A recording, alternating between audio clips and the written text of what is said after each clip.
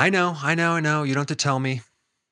I shouldn't be going to bars, picking fights with people. I know. But you should have saw the other guy. No, I did not get punched. This is poison ivy. I get it 4 times a year. I just had a dream last night. I was dreaming like, wow, I didn't get poison ivy this year. Then I wake up with this. It sucks because I have to do videos and I do videos every day. But I decided, you know what? I'm just going to do a video anyway, and I'll talk a little bit about what happened to me with years of prednisone, and also we'll talk about cortisol as it relates to stress. And is it possible that you could end up with the side effects from prednisone by going through chronic stress? We're going to talk about that. This is hideous. Maybe I should talk to you like this. It's a little bit, no, that's not even, I can't even look at this. I'm just going to wear these. I don't even want you to look at it. It looks disgusting, but this looks better. So let's talk about prednisone and cortisol. But let me just tell you a quick story about what happened to me. In my 20s, I was gardening and somehow there was some poison ivy in there and I got exposed to it and reacted really bad. Go to the doctor, take the prednisone, it goes away. Next year, same thing happens. This went on for like probably 10 years in a row until the point where my poison ivy reactions on my skin didn't go away. So I couldn't use prednisone anymore. And I know from that prednisone, it created a lot of problems with my body, which I'm going to talk about. But it's pretty scary. If you have some type of severe inflammatory skin reaction or other reactions and you need something to help and prednisone doesn't work, what do you do? But very unfortunately, I have not figured this poison ivy out. In fact, I don't even have to touch poison ivy. I could get close to it. I could get maybe a few feet away from it, and all of a sudden I'll start getting reactions. So it must be in my nervous system because these similar patterns of poison ivy itching start to pop out in certain places, rarely on my face, but this time it was on my eye, which really sucks because now I have to wait for like 2 weeks before it goes away. So why do people take prednisone? Mainly for an anti-inflammatory or some type of immune suppressant effect. So they give it to people with autoimmune diseases, arthritis, injuries, and even if you have an organ transplant, as part of the immune suppressive effects, because the immune system will start attacking the new organ that was put in you. Now, the problem with this prednisone, it comes with a package. It gives you side effects. If you take higher doses, I think like 80 milligrams, you could start getting a moon face. But I think a lot of people have a subclinical version of this, not even taking prednisone, just by high levels of cortisol. And they start developing somewhat of a round moon face. In fact, I had it when I was under a lot of carbs. There is a big association between a condition called Cushing syndrome, where you have this high level of cortisol, and also diabetes type 2, metabolic syndrome, polycystic ovarian syndrome, things like that. A lot of things that are unknown, but just realize that prednisone is a synthetic version of cortisol. And cortisol is a hormone in the adrenal glands that actually helps your immune system. It does a lot. It prepares the body for stress situations. So to better understand this, I'll show you in this medical book right here. Okay, right here, a condition called Cushing's syndrome, which the person has high levels of cortisol and the fat is redistributed to their face, their belly, and like on the top of their shoulders, like a hunchback. They get a fat pad there. And the body is literally taking protein from certain places and turning that into sugar and converting into fat from the thighs, the butt. So you lose your butt, you lose your legs, and it goes right to the belly. And there's a lot of problems because you get rosacea, spider veins, osteoporosis. You lose potassium, calcium, magnesium. You also deplete or block vitamin D's effect. So you don't get the vitamin D effect, which is interesting. Allergies, asthma, immune suppression. So you're more susceptible to viruses, heartburn, as well as diabetes because the body's turning its own self protein into sugar at a massive level. So you can end up with diabetes. So that was Cushing syndrome, but I think there is a subclinical situation going around with people because you don't just end up with that overnight. It's kind of a gradual, slow process with this high level of cortisol over a period of time. So you might have some of those symptoms because of stress.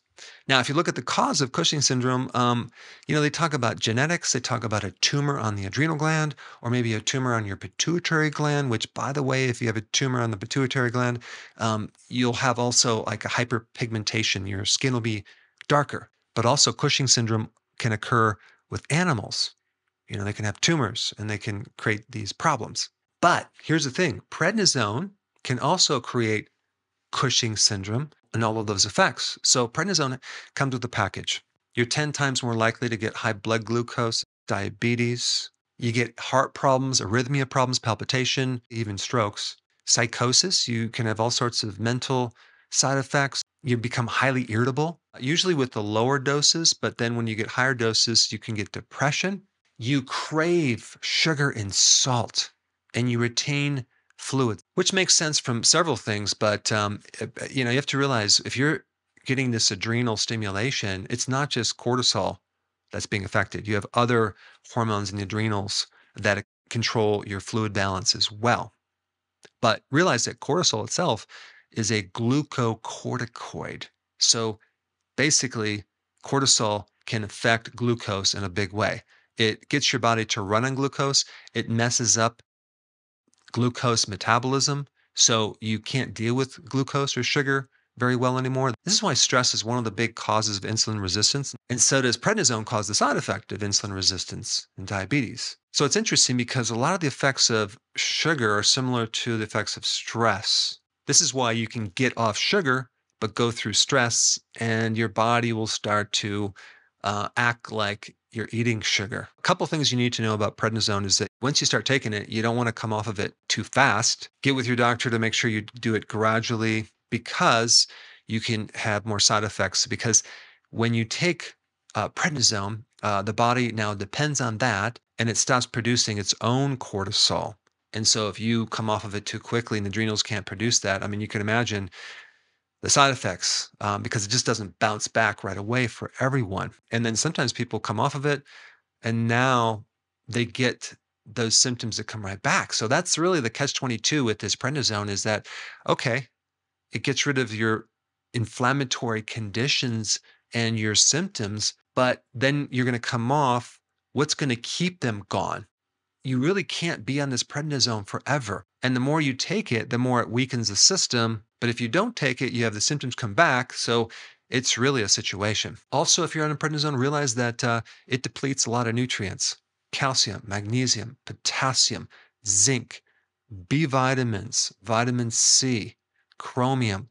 There's a really great pharmacist who basically has a whole channel about prednisone. I'm going to put that link down below. She has some great information. But the point is that prednisone and cortisol deplete you of nutrients. So if someone is on prednisone, they should also be taking these nutrients, and also especially as they come off prednisone. And that way they'll have less complications, hopefully.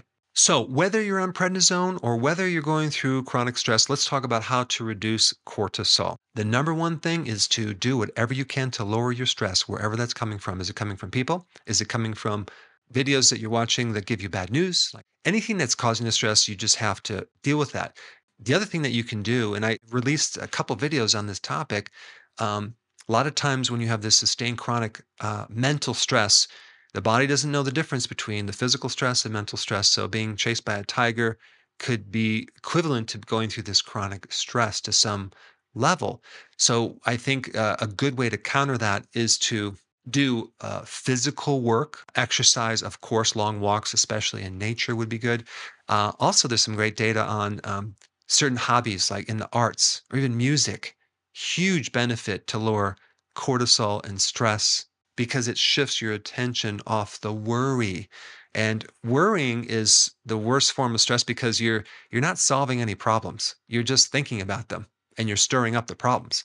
So the more that you can get your mind off of it and focus on something else, the better. From a nutrition angle, magnesium, potassium, and B1, and vitamin D. Almost forgot about vitamin D. And I should mention this too. I forgot one of the side effects of prednisone is a loss of cognitive function, memory, focus, brain fog. Another thing that is really good for lowering cortisol is ashwagandha. There's other adaptogens, but ashwagandha is really good. And then the next thing you could do is just focus on your breathing. Your breathing can put you in a state of relaxation, calmness. It can help lower cortisol by slowing the breath down. I have videos on this, but if you could slow your breath down to 6 breaths per minute, that's like 5 seconds in, 5 seconds out, and you control it, it can help pull you out of a panic attack. It can help you sleep. It can help reduce cortisol. And there's a really cool thing we're going to be coming out with, and we might have that out already. So check in the description, but it's a device, okay, that we're not really looking at the oxygen. We're looking at your pulse rate. There's data that we can extract off the pulse rate. And there's a technology called heart rate variability that measures this stress and recovery cycle, because that way you can kind of see where you're at. You can't really improve something if you can't measure it. So this is a very good objective and visual way of looking inside your body and seeing where you're really at with your stress and recovery, your ability to adapt to stress. And it's a really cool technology. So I will put that link down below when I'm ready to release that. But if you want the complete list of all 25 ways to lower cortisol, I have a link for that. Press the link down below. You go to my website, download it for free, and start applying this information for your own stress.